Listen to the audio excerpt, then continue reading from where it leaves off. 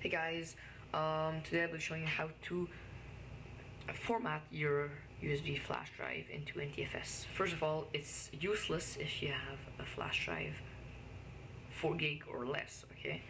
Because and the main advantage of NTFS in comparison to FAT or FAT32 is that it accepts files larger than 4 gig, okay?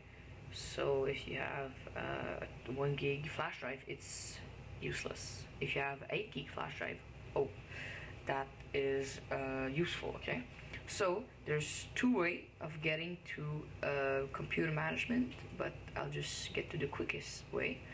So click device manager and then this drive, and then I double click on Corsair flash manager or your flash drive, okay? So went to policies here and I click optimize for performance. I click OK, and then this should pop up, okay?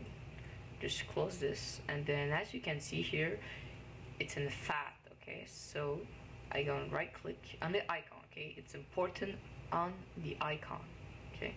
Because or else it'll do like this icon. So format, and then you have the choice here, NTFS, and you can click enable compression. So all here, you okay, and then start, you click OK. Quick reminder, it erases all data on the flash drive, so if you have some things, get it out of there, okay? So click OK, and then this should and then OK, and that's pretty much it, okay? Format complete. That's it.